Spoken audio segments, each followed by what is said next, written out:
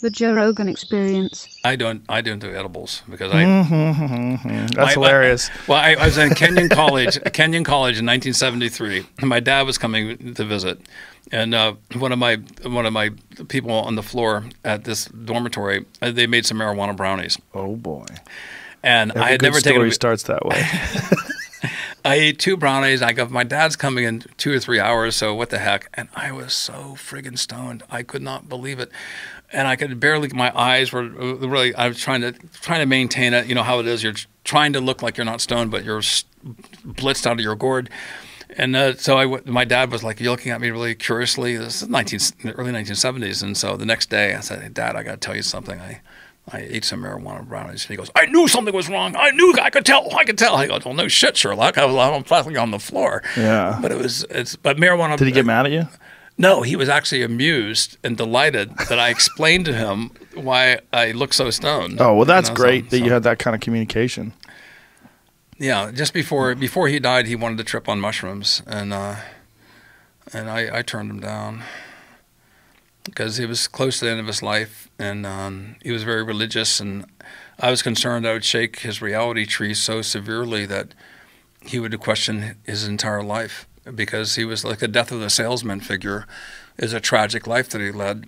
And the mushrooms could have helped him enormously, but I was concerned that he would look back and goes, I wasted my life. Oh, man. And so that was too heavy for me. You know, maybe I'm being selfish because I was trying to protect my own feelings. But he wanted to do it. He asked me, actually, he said, I want to do psilocybin mushrooms with you. And he wouldn't smoke pot. Do you have regrets about that, about not doing it with him? I do. I have a lot of regrets about that. So I have met several people in the past several weeks at Stanford Medical School, at these other conferences that I go to, which there's a brain-mind conference at Stanford Medical School. In the first 2 sentences, they mention psilocybin. 120 neuroscientists, you know, and $150 billion in the room, and psilocybin was immediately mentioned. And when I met some people there that are intergenerational, grandparent, parent, and 18, 19-year-old child all journeyed with mushrooms together.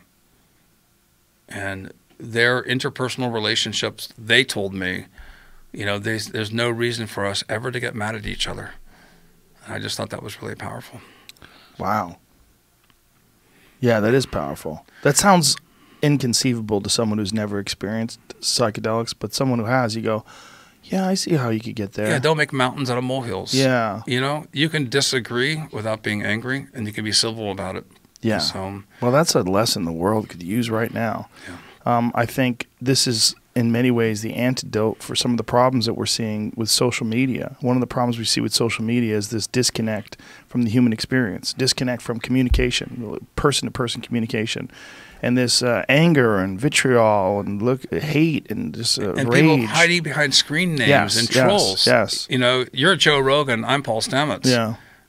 Well, who are these people hiding behind screen names? Yeah. Who just and a great TED Talk, which I did not understand, and the TED Talk was fantastic, talking about why trolls do the things that they do. They do it because they get excitement. Sure. The idea is just to disturb the fabric, and the more disturbance they get, that is a measure of their success. Yes. And provoking a response, even if they're not wedded to it. Yes. They just want to be able to cause a ripple in the pond. Yeah. And well, they don't feel significant, so they want to do something that they can get some sort of reaction. They have a rock, they see a window, they want to throw it. Yeah. It's a natural inclination. But it's stupid. It's barbaric. But it's a waste of fucking time. Yeah. You know, and some people celebrate it. I'm like, okay, celebrate it. You're not doing shit. Yeah. You're not doing shit for yourself. You're not doing shit for other people. You're not improving whatever your art is, whatever it is that you try to do in this life to leave your mark or to contribute or to be creative. You're not doing that if you're trolling. You're just not. All trollers should eat mushrooms. Yes. Well, all angry people should eat mushrooms. Yeah, that's true. I really agree with that.